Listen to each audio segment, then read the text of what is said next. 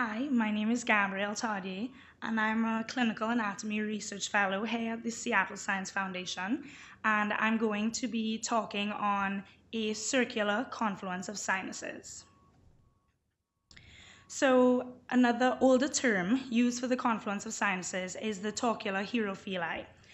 It describes veins as a gutter or canal, and the term torcular hierophili also honors Herophilus, who was an ancient Greek anatomist who's claimed the father of anatomy because he was the first to perform systematic dissections on the human body. The confluence of sinuses, it's located deep to the occipital protuberance of the skull, and there's a concavity in the bone where the confluence of sinuses sit. It's a very important junction of the dural venous sinuses because, and I'll show you, it connects various dural venous sinuses for drainage. And so here we can see the superior sagittal sinus, the straight sinus, the occipital sinus, and the two transverse sinuses, and all intersecting at one point is the confluence of sinuses. So over here you can see a posterior view of the confluence of sinuses and other views here as well. Now, flow goes towards the confluence of sinuses through three sinuses. The superior sagittal sinus, the occipital sinus, and the straight sinus go towards the confluence of sinuses, whereas flow moves away from the confluence of sinuses via the transverse sinuses, which we can see on both sides. Now, this confluence of sinuses is actually highly variable. So there was a case report where we had an 8-year-old female who had a previous history of chronic headaches and questionable papilledema on physical exam. Her head circumference was 50% of age, 50% for age, and she had slight developmental delay. So they were suspicious of maybe this could be pseudotumor cerebri. So they did some brain imaging to see that, to check to see if it was that, and they did an MRI and an MRV. The MRI showed no intracranial pathology, no hydrocephalus, but the MRV showed a circular formation of the confluence of sinuses, which no one has really ever seen before, as well as a known variation, which was an absent right-sided transverse sinus. So here we have a picture of the MRV, where you see the superior sagittal sinus coming down here, but then you see it draining into this roundabout or circular tube-like confluence of sinuses. Over here, we can see the straight sinus coming into this roundabout, and below we have the occipital sinus. And then you see one transverse sinus on the left side, but no transverse sinus on the right side. So she was missing her right transverse sinus. Here's another picture that just shows the straight sinus better on this view of the image. Now, I'm going to talk about the embryology to try and understand how these variations can occur. So the initial organization for the drainage of capillaries actually in the head of a human embryo begins with a main head vein.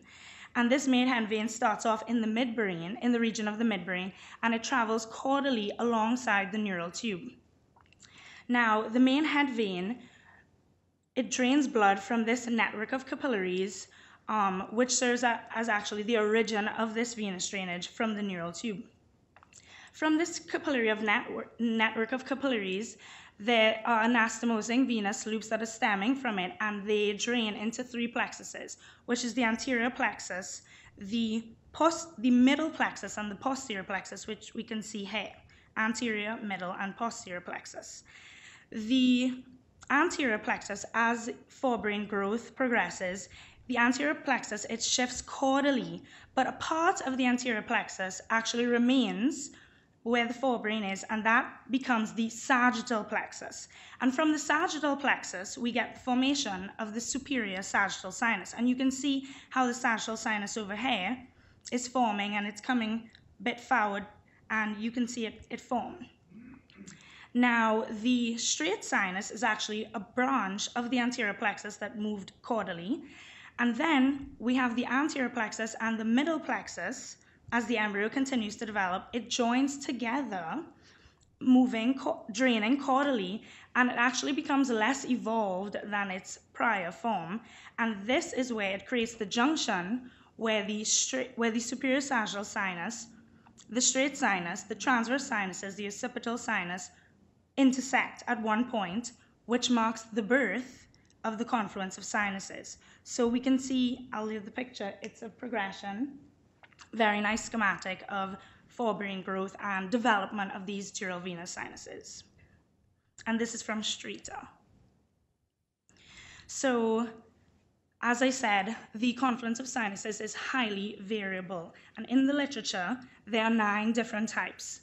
Now, these are quite a mouthful to talk about all 9 types, but I'll just let you know that they vary on where the different sinuses intersect.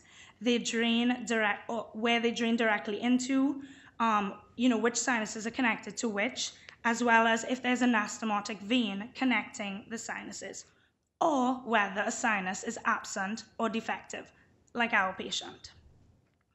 So type 1 is the most commonly observed, but interestingly enough, it may not be the type existing in the majority of the population, but it does correlate with the historical definition of the confluence of sinuses, where all the sinuses, they intersect at the confluence of sinuses at one point, and I have the percentages, which 32.7% have this type.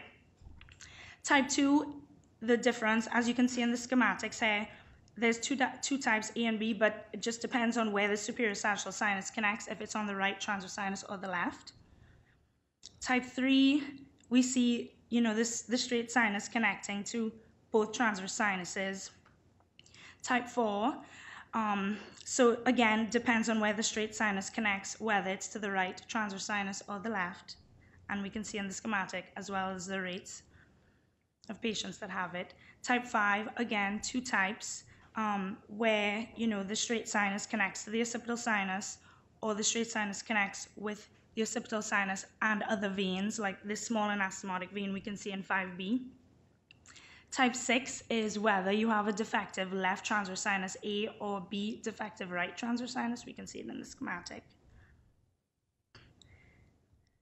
Type 7, the superior sagittal sinus drains into the straight sinus, and the left transverse sinus and the straight sinus branches into bilateral transverse sinuses. So again, the differences are quite a mouthful. And type 8, there's another straight sinus draining into the superior sagittal sinus and the left straight sinus, and so on, as you can see. And the last type in the literature is type 9, which is quite a mouthful as well, but there's an anastomotic vein connecting the superior sagittal sinus and the straight sinus, and you can see the various dural sinuses draining into each other. So another important thing to talk about is what type of communication there is between the right transverse sinus and the left transverse sinus. And there are 4 simple types. Type A wide communication, which majority of the population have. Type B is a narrow communication. Type C is no communication, and type D is a single transverse sinus, like our patient had. So as I said, there are many variations depending on where the sinuses drain into, where they connect, and many have spoken about the percentages that occur in patients in the literature. So what is the clinical relevance of whether there are variations to the confluence of sinuses? Well, depending on if you have one transverse sinus versus 2 transverse sinuses, or depending on whether you have a wide communication or a narrow communication, it will determine somewhat the risk and degree of cerebral edema. Because when you don't have proper flow, because this is drainage venous system in the brain, if you don't have drainage properly, the blood is going to back up and it's going to cause cerebral edema, sinus venous congestion. And as we know, the brain is quite enclosed in our brain, and the brain is quite enclosed in our skull, and we don't have much room for any expansion. So this is quite important. In addition, if there's any obstruction to a transverse sinus or one of the dural venous sinuses during surgery, and let's say we're missing the other transverse sinus, that's going to cause problems. So if we look at it, 2 transverse sinuses with a wide communication gives the smallest risk of cerebral edema.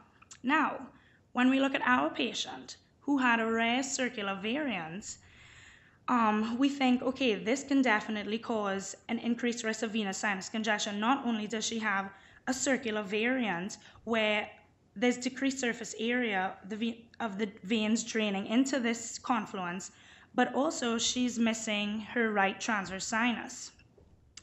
And they could have increased resistance to flow as well because of the shape of the confluence. And this is very important to detect before doing any sort of surgery on anyone. And this might be the reason why our patient had a raised intracranial pressure, papilledema on physical exam. And this is her images again.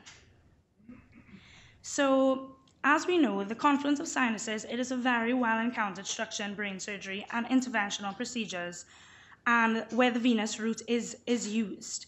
So it is of utmost importance that we recognize each dural sinus pre- and intraoperatively to make sure that if there are any anomalies and to prevent any iatrogenic injury to these dural sinuses and be able to detect if this patient may be an increased risk for cerebral edema.